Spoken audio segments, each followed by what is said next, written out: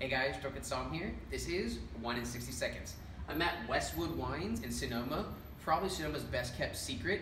They're right across the square from the town hall, and they're kind of hidden, tucked away in this little alley with a bunch of other wineries. Really, really good. You gotta come check out their wines. They specialize in Pinot and Rhône varietals. The Syrah is my favorite. That's the one I have. Deep, dark berries, red currant, blackberry, raspberry in there. But super smooth, maybe a hint of vanilla. Would probably pair really well with beef. $56.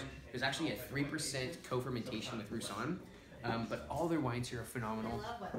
They range from $25 to $72. But the quality that they put out is amazing. Small production. Dee, the wine tasting room manager, is phenomenal, very knowledgeable and helpful. So come out and check out Westwood Wines in Sonoma. Remember, it's what you like. That will tell you you should like. Cheers.